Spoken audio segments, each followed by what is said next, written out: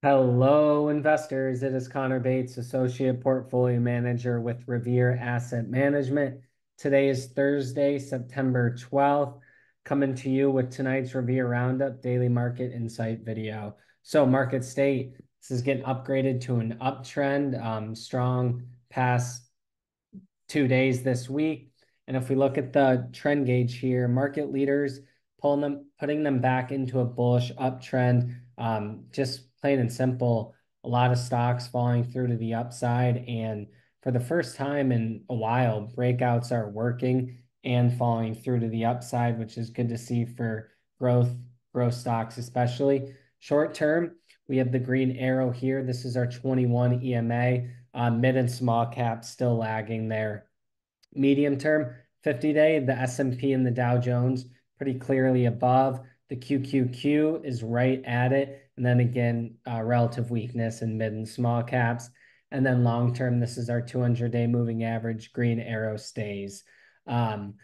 So today basically was S&P falling through to the upside with leaders participating. So here are the final numbers.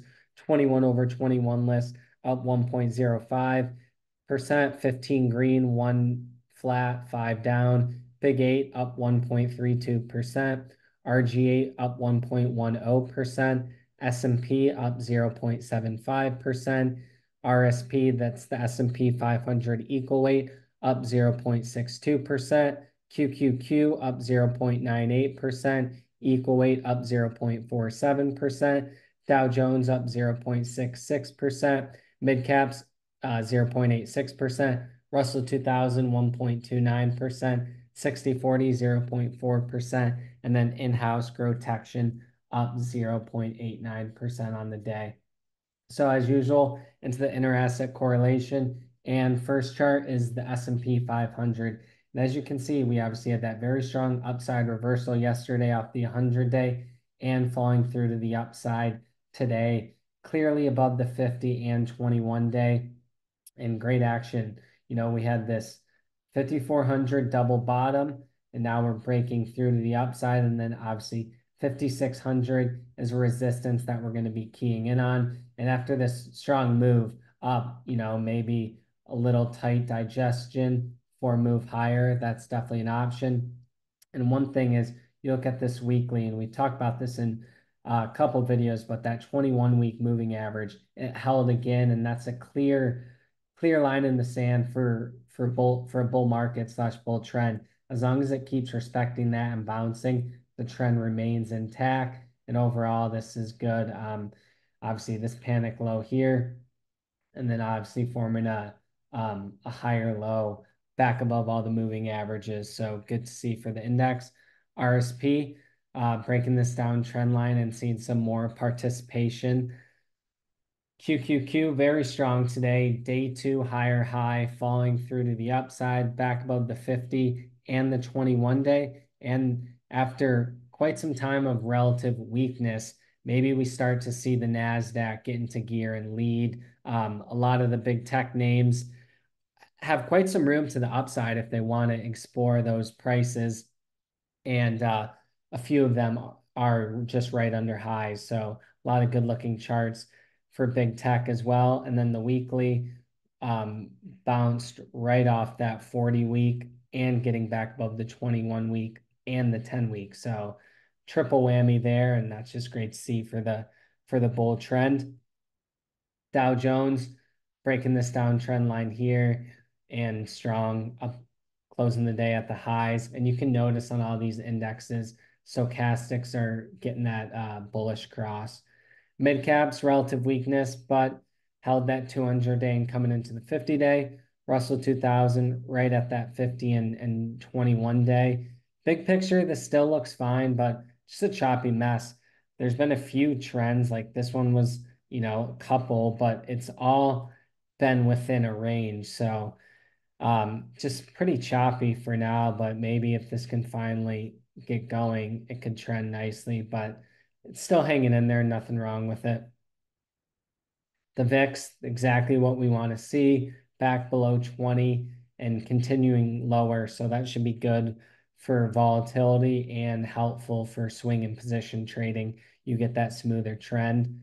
The dollar, outside reversal against the 21-day, can argue that's good for stocks. And you'll see that prompted a really nice breakout in the metals today. Gold breaking out of this flat base. GDX wedge pop above this 21 downtrend line, sorry. Silver even participating, relative strength line hooking back up, back above all these moving averages. So we saw a broad-based move in commodities, gold, silver. Bitcoin just kind of coming back into this 21-day, still in this big range, very choppy price action. Bonds, just tight digestion day, TLT, digestion day. Maybe it's forming a handle right at this 100 level. 30-year might be trying to put in a UNR here off this low. And then same thing with the 10-year. Could say this is, potentially trying to undercut and reclaim that. So we'll see moving forward. All right, we'll get into the tail of the tape. So basically on this, sectors wise, like I mentioned, it was a lot of strength in precious metals and commodities, gold, silver, copper, oil. Home builders were strong as well. Weakness, semiconductors were down on the day, but overall they just saw a big bounce the other day. So some digestion, and then tan was down. Did have a big pop up as the market, just based on the presidential debate. So we'll see. And then one thing to know, good to start seeing 2 days above the 8, 2 days above the 21. The best trading environments occur when the indexes are moving to the upside above the 8 and 21. So that's good to see. And then, so a lot of action today in-house. We bought back NVIDIA, bought back Oracle. And when I go over those, Oracle got some good news after hours. And the stock's popping. I'll mention it. Bought Nail and Nugget, and then added to Cobb and UPro. And then Friday keys, obviously S&P versus that 5600/5651, QQQ into that 475. And sometimes our best gauge, besides the indexes, what are the leaders doing? And the leaders definitely were really strong today. And there was proliferation of setups and breakouts working. So let's get into the charts. So I'll start with some of the trades in-house today.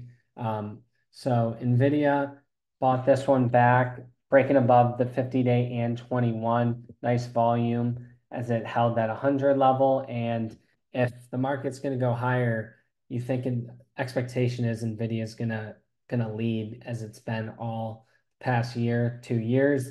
And then we added Oracle, and it's always a nice treat when your stock gaps up overnight. This one's up 6% over in after hours trading. And the reason there is Oracle executives were speaking at a company conference, and they said that they see at least 66 billion revenue in fiscal year 2026. And then they also see at least 104 billion revenue in fiscal year 2029. And then they also see 20% EPS growth in fiscal year 2029. So good to see. And the setup here was had that strong earnings gap, reclaimed the high volume close, and then just put in another higher high today. And obviously it's up into that 170 mark after hours. Added to Kava, this one continues to show relative strength. Took out that high volume close from the earnings gap, and then it closed near high day. And this is how you like to see power earnings gaps act. They have that initial strong gap on volume. We had a little pullback, and the volume was larger than you would like to see, but that was also due to a news event. Started to U-turn off that gap low, and now it's starting to turn higher. So we added there, added to the S&P with it getting back above some key levels. Added back home builders via NAL. This is the ETF we use, but I'm going to show the underlying because the levered ETFs can just skewed sometimes. Breaking this down trend line back in through this 120 spot, and look at some of the home builders today. Toll, very similar look. KBH. Again, a lot of these have a similar chart. And one thing that, so I'm showing you individual home builder stocks that have similar charts, but if you do a relative strength time frame analysis, you'll see that now, which is the levered ETF, often outperforms all these stocks. And that's the reason we choose that. And obviously, we don't have to worry about single stock risk. Like, is Toll Brothers going to outperform KBH? That's really just a coin toss versus seeing the sector strength here and playing it via the ETF. And we bought NUGT, which is the gold miners. And you can see gold breaking out, and GDX just really strong downtrend line break. And gold has just been very strong, continues to form new bases after moves up, had this big move up for another base, another move up. Now it's looking like it's trying to move higher out of this base. So that was in-house today. Let's take a look at the 21 over 21 list. Axon, super strong here. Notice this one, another one that held that high volume close from the earnings gap, and then really just U-turning strong up on the day, 6.3% on 68% above average volume. Affirm, good to see this one start to bounce back. It had that strong earnings gap and day two higher high, but just got slammed with the market. But now this one held the 200-day, strong 2 days up.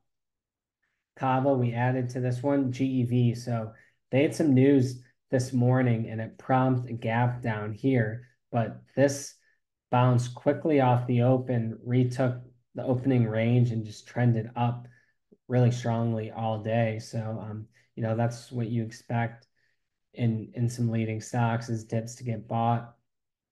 So this one continues to be very strong. Sharp Ninja back above that 100 level and another just A plus after earnings gap action. Gapped up, built a nice range, moving higher and continues to move higher out of these consolidations. C Limited, this is another one that's in this retail internet industry group, hanging in there pretty well. Closed near the low end of the day, but chart looks good. ServiceNow, another in-house name, day two higher high, looks great. GWRE, Guidewire software, continues to trend higher. Sprouts Farmers Markets, this one's setting up a really nice base here. So maybe this one breaks out. Relative strength has been great. NTNX, this was another earnings gap, kind of undercut that low and reclaimed. And sometimes you see that a lot as well. They'll put in a day two higher high, then come back down and shake out those buyers and then reclaim that low and get off to the races. IoT, said that huge volatility yesterday, but shaking it off for now. NOC, these military stocks remain strong. Lockheed, another one. Palantir continues to build off that S&P inclusion news. ARGX just kind of pulling back to the 21. Flutter consolidating after this breakout. Race sitting right at the 21. CBOE consolidating above the 21. FTNT pulling back to the 21. Had some news intraday about a breach of data, and you can see that how the market reacted. And sometimes you do see these in these cybersecurity stocks because trust is so critical. Crowd's a good example of that huge gap down. And so, sometimes you get those type of moves in the sector. PNW's another one in the sector that's holding up pretty well. Held the 50-day, that 345 level was prior high of the base. So it's coming back around. That looks pretty good. And then I wanted to talk about some big tech stocks. Netflix, this is one of the best looking ones, right under highs, and starting to emerge through this downtrend line. So this one's clearly showing some relative strength and indicative that tech maybe wants to move higher. Meta's another one, broke this downtrend line really nicely today. Undercut and reclaim that 500 level. And I mentioned that 21-week earlier with the S&P, and stocks tend to respect this pretty well also. Meta on the pullback found support right at the rising 21-week and moving higher now. So good to see that. And then you got Microsoft, which has been a laggard relative strength. But like I mentioned, some evidence that tech might take the baton here. This one's clearing a big RS downtrend line, and this is getting back above the 50-day. So maybe this is just a multi-month base because these stocks have had some huge runs. So basing is normal. Amazon building above the 200-day and seeing a strong push today. Google, this is the real laggard, but if this can get back above the 200-day and that 154 prior low, maybe this one gets some momentum back to the upside. You have the 50-day there, so maybe a higher low. But good to see these starting to claw back as they were getting sold pretty heavy, but now given how some of them how oversold they are, that could set the stage for tech to really have a lot of juice to the upside. So got some other semiconductors, Avgo, just 3 really powerful days. And look at that volume back above all the moving averages. And I'll just pull up a chart of the stocks. So yeah, this is building a higher low and trying to build above the 200-day. So definitely still oversold and some work to do, but the leaders like Avgo, Nvidia are doing well for the sector right now. So a couple other in-house names, Eli Lilly held the 50-day very nicely. This was pretty orderly pullback, no damage, and now it's reclaiming the 21. That's good. Race, I'll just mention this one, yeah, sitting at the 21. And so, yeah, strong character change in the market. It just from this was one of the biggest, yesterday was one of the biggest intraday reversals the market's seen since that October low when the market gapped down and then reversed really hard. So good to see and strong positive day overall. So that's everything I got for you guys today. So that is going to wrap it. As I always like to hear from you. My email is Connor@Revere Asset, and you can always reach out to Dan or Don at revereasset.com. Phone is 855 Real Wealth. That is 855-732-5932. And if you're interested in becoming a client, please reach out. And with that, I'll wrap it for Thursday, September 12th. This is Connor Bates with Revere Asset Management, telling it like it is. Thanks for listening and have a good day.